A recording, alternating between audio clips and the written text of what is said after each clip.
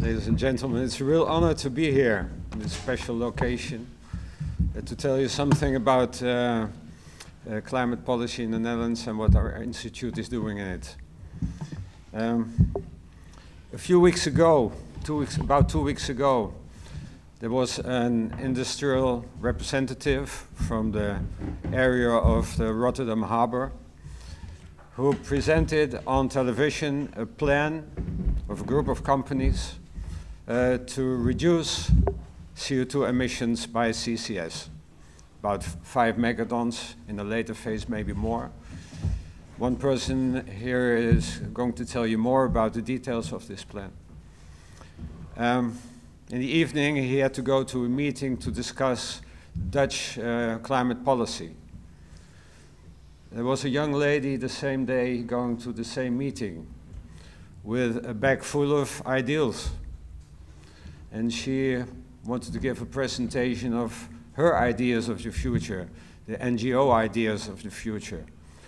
It was a future with renewable energy, with no place for CCS. So that makes it quite interesting.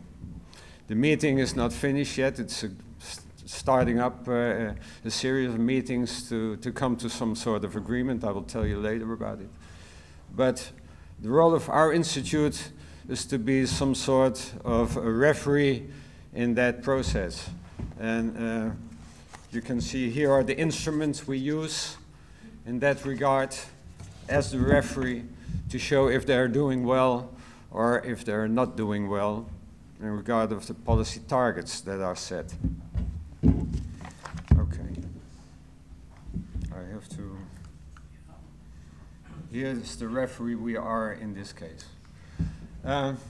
Although I'm not a climate scientist, I want to start with to tell you something about climate and the impacts that it has. Here you see some of the impacts. You recognize probably most of it. It's not quite new. But what is more difficult is to find out what the real severeness of these impacts can be in future. And how it's related to temperature rise. I'll show you some results of the IPCC. Here you see the temperature rise in scenarios with in business as usual scenarios, you could say. It's going up to about 4 degrees temperature rise. And now we're trying to assess the impacts that these temperature rise has, and there are different kinds of impacts on unique systems, local impacts towards more global impacts on whole regions, and the darker the color is, the more severe the impacts are, the higher the risks. So we cannot exactly predict with a certain temperature rise what the impact will be and what the costs will be of those impacts, but it will be more severe. The risk will be higher, as you see. Already now we're in the neighborhood of about 1 degree temperature rise. So there are already some risks coming up, but you also see in the business as usual that the risk might be very severe.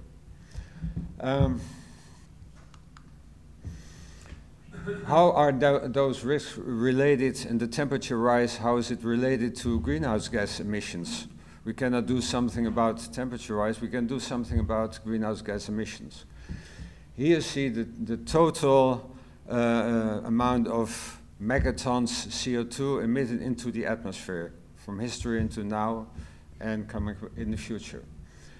To get about 2 degrees temperature rise, you see not more than 3,000 gigatons of CO2 can be emitted. CO2 is accumulated in the atmosphere. It's not removed. There is an equilibrium with the oceans and with the forests, but it's not degraded. That's different from other greenhouse gases like methane and N2O. They're degraded. There is a sort of equilibrium, and when you stop the emissions, the concentration in the atmosphere are going down. That's not the case with CO2. Very, very slowly they're going down, so it accumulates. So every megaton we add to the atmosphere is adding up to the problem. Up to now we have already emitted about 2,000 megatons, so it's quite urgent that we do something about it. And even more urgent if we want to keep the temperature rise below 1.5 degrees. Here you see colleagues of mine in the institute put in one figure hundreds of scenarios, 2 degrees scenarios and business as usual scenarios. The gray lines are business as usual scenarios, and the blue lines and the green lines are 2 degrees scenarios. Blue is for scenarios without net negative emissions in the later part of the century, to restore, so to get out CO2 from the atmosphere because we have emitted too much. The green ones, the blue ones is without those negative emissions, and the green ones with negative emissions. So in the first part of the century we'll emit more, and later we have to restore that. We have to take out the CO2. That's also where CCS is coming. To put it in a simpler graph, here you see business as usual, about 4,000 gigatons in the rest of the century. And we have to go down to 1,000, so a steep line going down. And if we don't do that very quickly, we have to add negative emissions. And it's quite urgent to keep this. These are 2 degree scenarios with a 66% chance that we reach the 2 degrees. So it's not certain yet, 66%. To have only a 50% chance to come up with 1.5 degrees, we can go on with with current emissions for about 10 years. So that's a real short time. We have to do urgently something about it. What does it mean for the Netherlands? These are global figures. What does it mean for the Netherlands? What's our challenge? Well, this is what our policy is aiming to do. We set a target of 49% emission reduction compared to 1990 in the year 2030. That's quite ambitious. You may ask why 49% and why not 50%? Because our institute made a calculation. They said, what will happen if we do it in a linear way, the reduction? Okay, we made a calculation between 2015 and 2050 with a 95% reduction target. And then it showed a 49% reduction in 2030. And the next step was that the government said, okay, this will be our policy target. That's the target right now. You also see this means that if we succeed in doing this in the coming 30 years, the budget of the Netherlands will be about 3 gigatons. That's 1.3% of the 1,000 that we globally can emit. And the Dutch population, the share is about 0.2%. So it seems very ambitious. It is very ambitious, but it's necessary to meet our contribution to the targets set in the Paris Agreement. To realize this target in 2030, we have assessed that CCS is quite an important option because you can do it on a short term, relatively short term, compared to other technical options. What we did in the institute is a form of backcasting. We have 2 models to design the future, the 2050 situation. And we did that for an 80% reduction. Here you see the blue spots, and the orange spots are for a 95% reduction. On the y-axis, you see the percentage of renewable energy in that system. It's going up to more than 90%. What we are doing now in the Netherlands, we have set a target of 16% in the year 2023, coming up from about 4% in the year 2013, so 12% extra in 10 years' time. And it's quite hard to meet that challenge. So you can imagine how hard it will be in 30 years' time left to go up to 60, 70, or even 90% renewable energy. On the x-axis, you see the amount of CO2 stored in that system. There's a relationship between the percentage of renewable energy, the share of renewable energy, and the amount of CO2 stored. So if you store more, you need a little less renewable energy. You also see for the blue spots, there are some options going to zero, but most of zero storage of CO2. But then you need so much of all the other options that we said it's very unlikely that you succeed in realizing 80% reduction. To realize the 95% reduction that's necessary to meet the Paris challenge, we don't see any options in the technical change without rigorous changes in behavior, without CCS. You cannot also store more than 50, 55 megatons because there are simply no more CO2 sources left in that system to capture the CO2 from. So that's in between about 10 and 55 megatons in the situation where at this moment we have about 160 megatons of CO2 emissions in the Netherlands. To show the same sort of results in another way, here you see the energy sources and the amount of energy used. You see the final energy use is much less than in the reference situation of a few years ago. And still at this moment it's mainly fossil, that's the purple color. You see much more blue, wind, solar, environmental energy, but you also see shaded areas in all the variants, you see in all the system options, some in combination with fossil energy and some in combination with bioenergy, and especially the combination of CCS with bioenergy is very important in the future. The combination with fossil is needed when some of the fossil sources cannot be replaced in time by new technologies, new processes.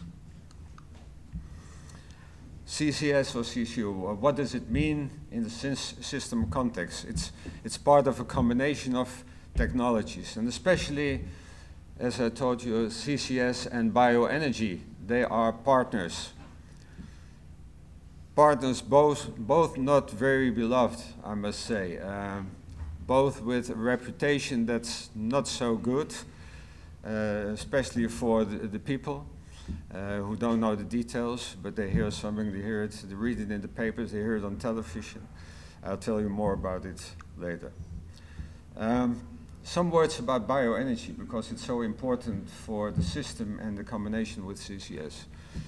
A few months ago, I had a discussion with a famous agricultural scientist in the Netherlands who doesn't believe in bioenergy very much. And one of the reasons he says so in public too, one of the main reasons is when you use land, and also land is very scarce on this Earth in the future, when we use land to convert solar energy into usable energy, PV as a technology has a much higher efficiency than plants and trees. So if that's your goal, do it with other technologies than biomass. That's his statement. But of course there's something special about biomass. It's not only converting energy, it's also uptaking CO2, and PV is not. We only can use this advantage if we don't re-emit the CO2 by using the biomass, of course. So that's quite important in a new system to look for the option to use the biomass to make the combination with CCS and to leave it out of the atmosphere. Some other sustainability aspects of biomass. And it's mainly about the aspect of time. I also say, okay, biomass is good because it's a short cycle. The uptake of CO2 and the emission of CO2, so it's neutral, CO2 neutral. Over a long period, that's the case, but over shorter periods, that's not always the case. Because in the carbon cycle, you need time. Time to grow biomass, of course, in trees. Time also when you want to use waste, woody waste, or when you residues from forests, and you see the reference situation, they're stored in landfills or they're left on the ground and degrade slowly. That also, these processes of degradation also take time, many decades of time. So we have to integrate that in the carbon cycle. Also, when you use agricultural products and you change natural land into agricultural land, the carbon content of that land will be less. And it takes time to get to a new equilibrium, also a time aspect. So in the biomass, in the carbon cycle of biomass, time is very important. And we'll come to the cycles that we have. Here you see the current cycle, the fossil cycle, with carbon coming out of mines and gas and oil fields and going through the economy and put back in the system in the atmosphere.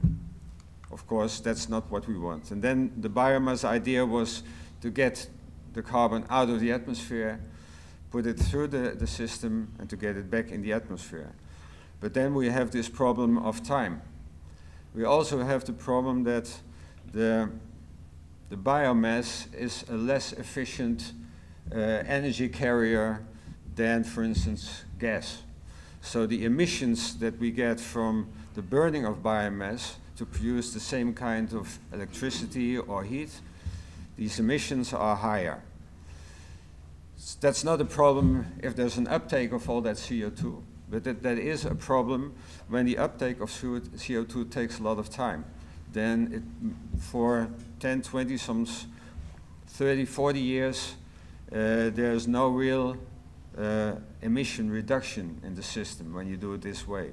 Only on a long term, there's this emission reduction. Okay, then we're going to change it and use CCS or CCU. With CCU, you capture the CO2 from your system, but you use it again. So you don't emit it, you use it again. With the help of hydrogen, produced from renewable electricity mostly, so that's part of the system too. And you add the hydrogen, so you add some energy to be able to use, to convert the CO2 into hydrocarbons and use them again. And that means you don't use so much resources anymore, so that's reduced. So also the input in the atmosphere is reduced. What's very important, it's also stated, okay, this magnificent example of circular economy. I don't know what's the situation in your country, but in my country, the Netherlands, everyone is talking about circular economy. That's the future. So we don't have only a transition in climate, but also to make our economy circular. And this is part of circular economy. Although here we have to add one warning. If you reuse hydrocarbons and you do that instead of alternative renewable energy sources, then it works quite negative. So you only do that in case there is really no alternative than to use carbon resources coming from the system, mainly the fossil, so to reduce the fossil resource use. And if it's an alternative for renewable energy, it's really working the wrong way. Okay, then we can also choose for CCS. It's also dependent how much carbon we need in the system, of course. If we need more carbon, more biomass, then it's more likely that we reuse the carbon.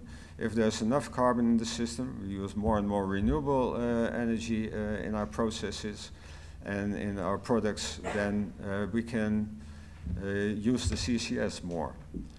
Then we put out the CO2 and we don't put it back in the atmosphere, but we put it back into the gas and oil fields, for instance. And that's also a way of creating a circular economy. There are many people, when I put this graph and say this is also a form of circular economy, that they say you don't understand what circular economy means. We have to circulate within the economy. But of course, in solving a climate problem, we have to circulate also the streams on the flows on the earth. And something about CCS in the Dutch situation. It's an interesting story. Many things happened. About 10 years ago, there was already a plan of an industry and the government to start a project on CCS.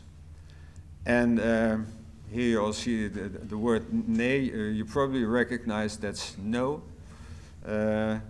And because what happened was that, and that happens many cases, at least in my country, everything must be cost effective. So they calculated the most cost-effective way to do this demonstration project, and it was more costly to store the CO2 on the North Sea than to do it nearby the source of the CO2 on land. But that was right under a small town, and you can imagine what the people said. It's not surprising that they said no to what they saw as an experiment under their houses. So the project never started, and storage on land was not anymore an option. It's not, at this moment, not an option anymore, maybe in the long term, but not for now. It gave CCS a bad reputation, so a lot of bad things happened by doing the project in the wrong way. In 2011, my institute published a report about the long-term necessity of technologies to realize at least 80% emission reduction. In that year, it was about 80 to 95% emission reduction.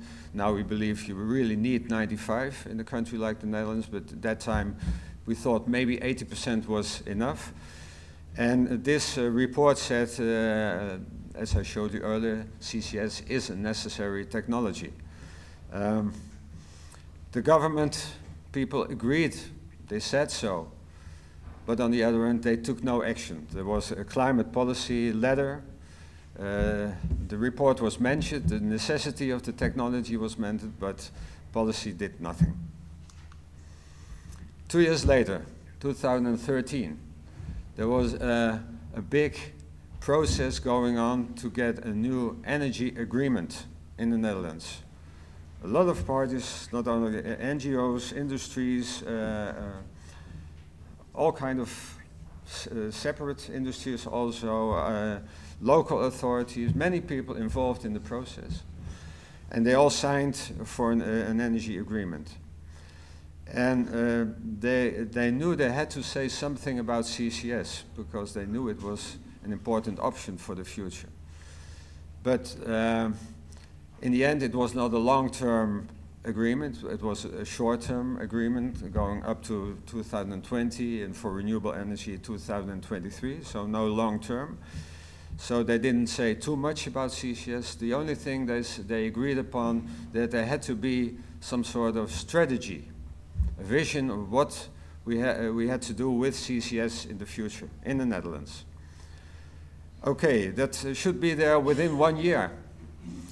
And our institute was waiting and see what happened. Nothing happened, and up to now we don't have this strategy come out. There was a new idea for a project, what we call the road project. There was also affirmation for a substantial subsidy from Europe for the project, but also the Dutch industry and government had to add something to the project, but it was a CCS for a coal-powered plant. And more and more there was discussion about the future of coal-powered plants, also in the Netherlands. We heard something about the situation in Italy. Well, about the same is happening in the Netherlands. In this energy agreement, it's already said that some of the power plants with coal had to be closed. And at this moment, in the new plans of the government, all of the power plants had to close. And that was coming up already, the idea, the past few years. This project also never started. So it's a series of no's, and nothing done. And what didn't help, of course, that NGOs were not only campaigning against coal-fired plants, but also against CCS. As I told you, the idea of the young lady who represented the NGOs, she told that she didn't like CCS, and the NGOs don't like CCS at this moment. Although I know they have their doubts if for climate policy, and that's also quite important for them, they have to look for some sort of compromise now. We have to see what's coming out. But until now they're campaigning against it, and they want 100% renewable energy, especially solar and wind energy. And we warn them, they are very optimistic, and in their scenario they say we have a scenario without CCS, but that's a scenario with a lot of behavioral changes. So animal food-based products are not used anymore. We are not going to fly so much anymore, almost not anymore. So you wouldn't be here in that respect. I wouldn't be here. So they believe in another, and we say that's quite optimistic, quite extreme too, so we don't agree with those scenarios, but it's part of their campaigning. Last year there was a new governmental agreement, and our Prime Minister said that was the greenest ever. And part of that was this reduction target of 49% in 2030. That's quite some more than Europe is asking from the Netherlands. So in that respect, the Prime Minister is right. And there was another interesting thing in that agreement. They said, okay, we also have targets for different sectors, also for industry, and especially for industry, we see CCS as the most important technology. There was even an amount of about 20 megatons capture for the industry indicatively, and a lot of people were quite surprised that it was so much. At this moment, new calculations are going on to see what's real, but CCS is indeed an important option. So this year, what was also in the government plan was we need a new agreement. So the energy agreement from 5 years ago is for the short period, until 2020. We now need a new agreement. We call it a climate agreement more than an energy agreement, because also agriculture is an important part of climate policy. And the question, of course, is what's in it for CCS in this agreement? One of the actions already taken was a sort of a draft idea of a roadmap for CCS in the Netherlands. And the question is, does it have to be a Dutch roadmap, or do we want a European roadmap? Here you see sort of a design for the system, quite simple. You recognize most of it. You're more specialist on CCS than I am. You see the capture side, you see the transport side. But for my country, it's still a choice. Do we have enough storage capacity at the Dutch part of the North Sea? Empty gas fields especially. Probably if we don't want to store too much, that will be enough. On the other hand, will there be a European plan to store much more on sea and use aquifers in Norway with huge capacities in theory, and to have also a transport system into that storage capacity. So still some strategies have to be worked out to see what we will do. Some are more long-term options and others are more short-term. So I think the time aspect will also make part of the choice. And what will have to be worked out in this roadmap? Of course, technology development to improve capture technology, to do some demonstration projects in that, to get to some cost reduction, especially, maybe also to improve projects to be able to capture more easily because you have more concentrated flows than, for instance, in the steel industry. And I want to add one question, maybe it's for you to discuss later. Is carbon capture an option on big ships? We see on ships and also on planes, they use hydrocarbons, a lot of emissions, not part of national targets, but becoming more and more important. So we're looking to technologies to reduce the emissions over there. So of course, for CCS, you need large-scale sources. Are ships large-scale enough? Can we do that? Second part is the transport part. And that's not only a technical. Of course, we have to build pipelines for ships, whatever we need. But one of the questions is, who will be responsible for that? If you capture CO2, whom are you going to sell or to give it to? There's not yet a party to do so. Will it be a public affair to do so? Will it be a private one? How is it organized? Will it be a public-private cooperation? All things that have to be worked out. Of course, included in that discussion is who's going to pay for it. So not only the transport side is also an institutional question, also the storage side. Who will be responsible for storage? When there will be some sort of leakage, who will be responsible for that? Also, questions that have to be answered, and so there needs to be a lot of preparation to get to a real system change. And here you see the preparation side of the CCS. But I can state that in general, when you want to realize a transition to a 95 emission reduction in, for instance, in my country, and the big change in traffic, the big change in the building environment, in the industry, it's not only a technical question that has to be answered, it's also an institutional one, and there are also many aspects of infrastructure that have to be dealt with. Okay, that's my presentation. If there's some time for questions.